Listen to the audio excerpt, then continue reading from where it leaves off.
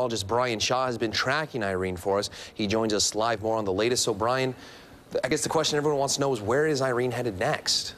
Well, it looks like it is going to go right through New York City. The projected time frame for it to actually hit is around 10:30 a.m. The eye of the storm, as you see right there, going to move through New York City. So that's going to be the strongest part of the storm.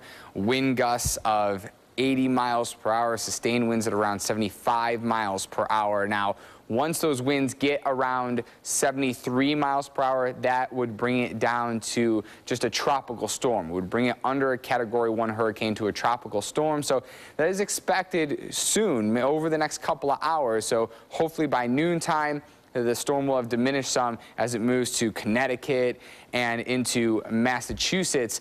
But Philadelphia, I think, is one of the areas that got hit the hardest, especially starting last night. They saw a couple of tornado warnings. They've seen extensive flooding.